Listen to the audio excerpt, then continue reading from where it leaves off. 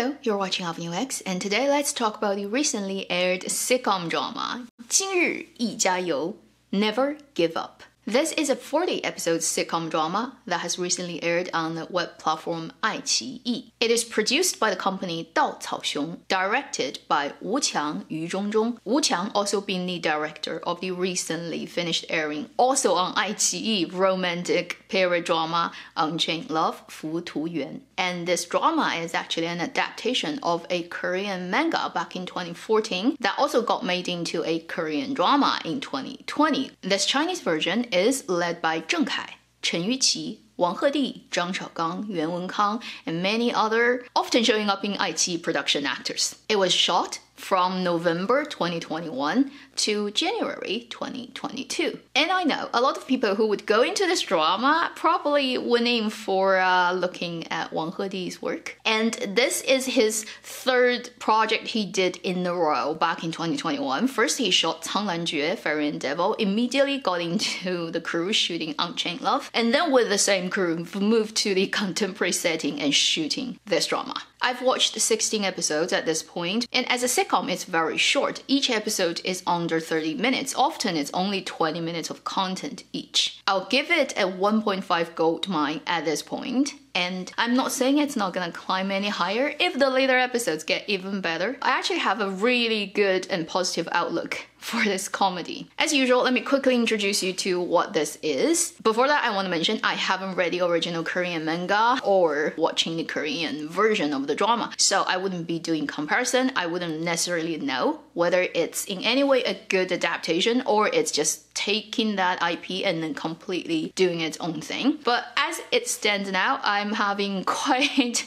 a lot of fun with it. So this is a very simple settings sitcom drama. You have a fictional big corporate company in this drama called Gaofa, which clearly is based on the original name Gauss. And this company, you never know what it does, but it does everything. They'd be doing computers, they'd be doing phones, softwares, whatever. And this drama is focused on the planning department 3 and everybody who works in this department, from team leader to deputy team leader to just office clerk to the accountant to the higher level management and up to the CEO occasionally showing up. And their mascot is a panda. Very Chinese choice. All the scenarios that you can imagine and think of working in a contemporary corporate environment in China 2020s. Now, let's talk about what is good about this drama first. Number one, if you like sitcom, particularly office setting contemporary sitcom, this is a pretty good choice. Last year, we've had a really successful sitcom from Chinese dramaland called 破世精英, Lord of Losers. The best way for you to gauge Never Give Up is to compare it to Lord of Losers if you've watched that drama. That drama would be heavier, more satirical, deeper at analysis at different topics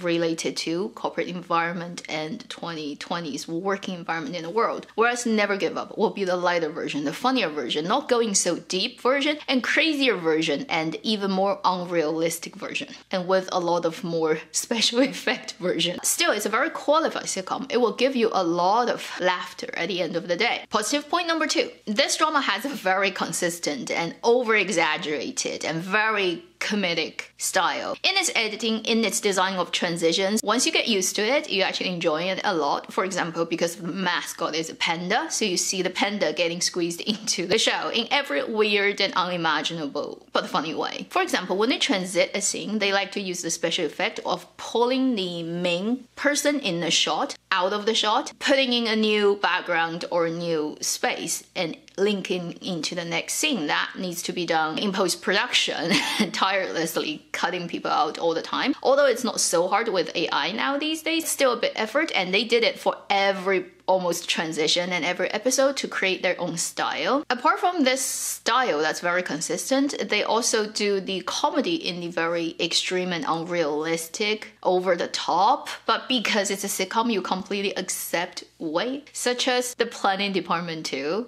is located in Antarctica and there are 2 people stationed there. It's clearly shot on a stage, but when there's like one episode showing them coming out of the snow-buried place, there's still a panda standing in front of that building, and they were waiting there and saying once the day finishes, they can finish work, and they realized that they are at the long day of Antarctica and it's gonna last for 67 more days. Another one would be one of the main roles on the team is addicted to plastic surgery, and one day she went overboard and turned into another person the next day when she comes in, where they literally asked Yang Chaoyue to play her for that one episode. So I actually had a lot of fun because of how free running this sitcom is. First, you just accept anything that happens in this show makes sense, although it doesn't. The other is you don't know where it's going. And because this drama updates midday in China, unlike most dramas in the evening, so technically I can watch it 10 o'clock p.m. if I want to of the next day episode. I started to do that because I don't want to wait. I just want to see what happens in the next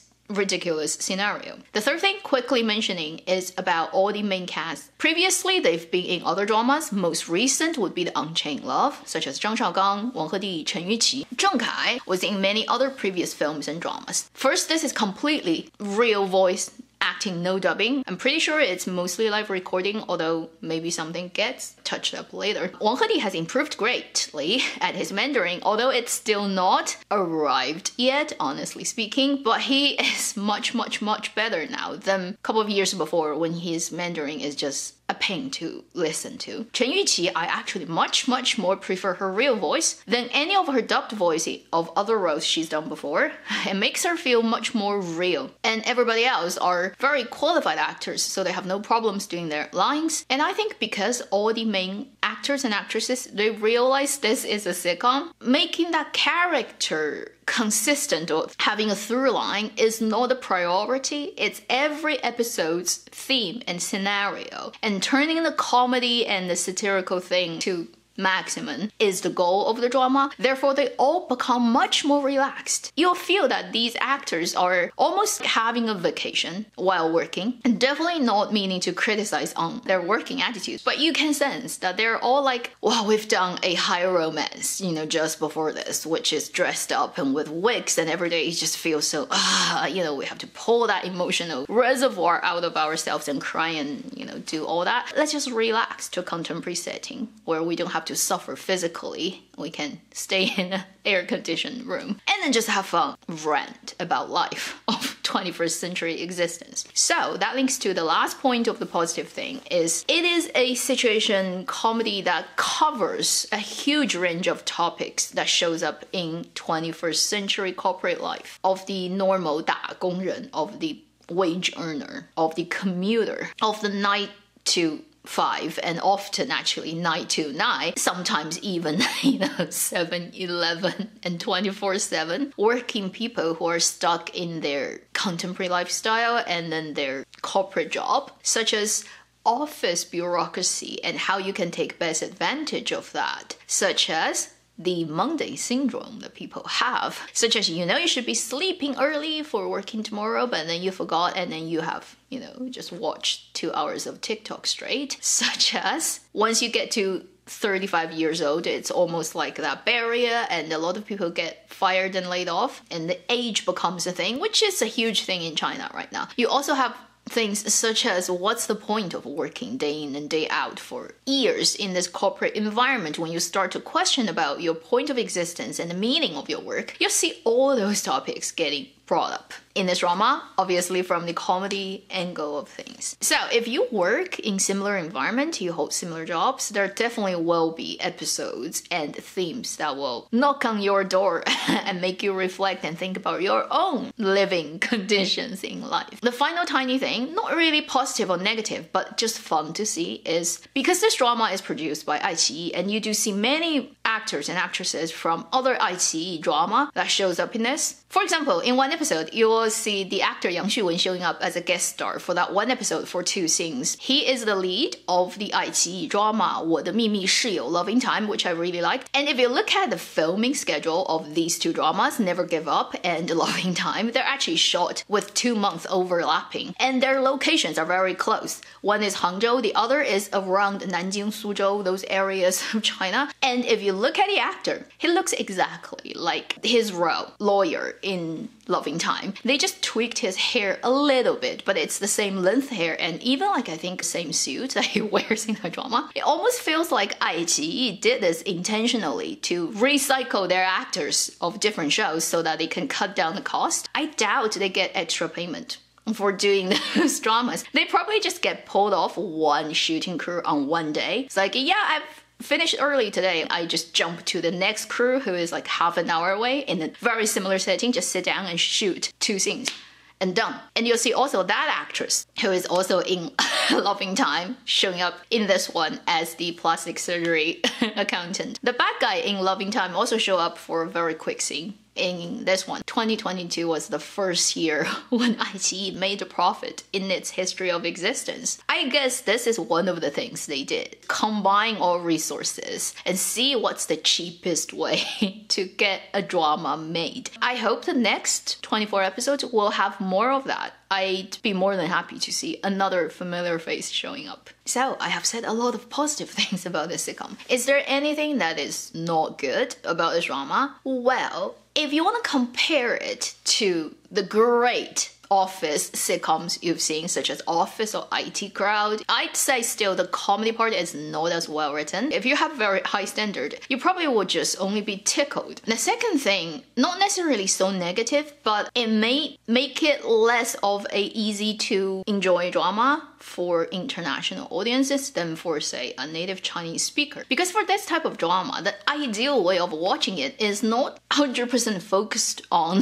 screen and sit down for like an hour and watch like 3 episodes non-stop reading all the subtitles. Because for sitcom, you watch it for fun. The easiest way would be watching it sort of semi-focused and sometimes just listen to it and occasionally glance at the screen so that it takes the least of your attention and time. You can be cooking and doing housework while watching it. If you are international audiences who do not understand Mandarin just by listening, then it makes it much harder. You have to stare at the screen. You have to basically have isolated attention put on this drama, even when it's only 20 minutes per episode. Since everyone these days have already too much time of our life taken by our big or small screen in life, you know? So sometimes even when you're watching something, you don't quite want to dedicate everything and every moment of your attention. That's about it. All the good and bad I can think about this drama. While I was doing my research and preparing for this video, I looked online about people's opinion about this drama. Again, I start to see like this weird wave of people just writing articles criticizing how bad this drama is. And when you read through it, it's like it does not make sense. What they're talking about is not what actually this drama is. It's as if they haven't watched it at all and they're just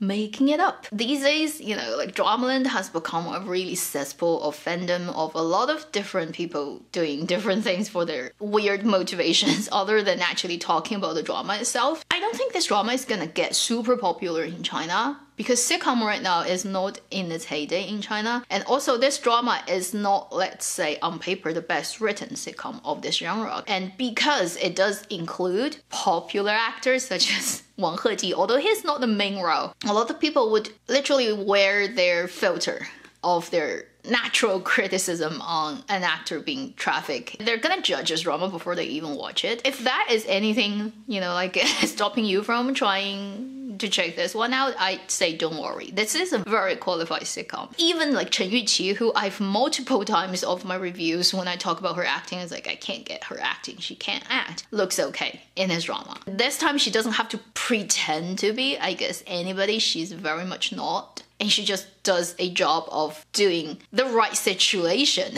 comedy. That's my opinion on the currently ongoing sitcom 今日一加油 Never Give Up. I hope that's helpful for you to decide whether you should go and check this one out. Thank you for watching Up New X. I'll see you in my next video. Meanwhile, live long and happy drama watching.